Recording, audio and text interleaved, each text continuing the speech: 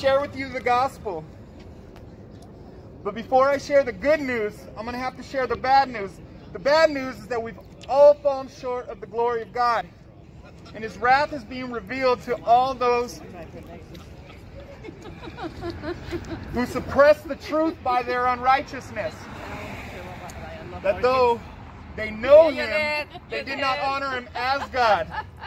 But in their thinking, their thoughts became futile. So, in the book of Proverbs, we're told to open up our mouth for the mute, for the rights, for all who are destitute. Open your mouth, judge righteously, defend the rights of the poor and needy.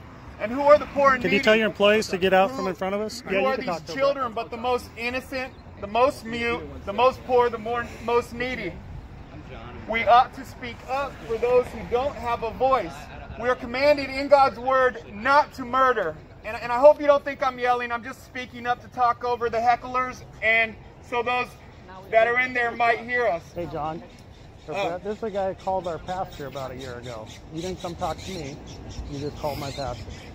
You never apologized. So, like I was saying, there is a way that seems right unto a man, but its and now way you is got your the end employees of standing in death. front of us. And We're out all here of 2 us hours can every testify Friday. to that. We're not looking for this, but they're here. That's why I'm. Well, thank you. Talk to them. It was a little bit easier than I thought. Okay. Get them out of our area. All right. Now we can get into the word.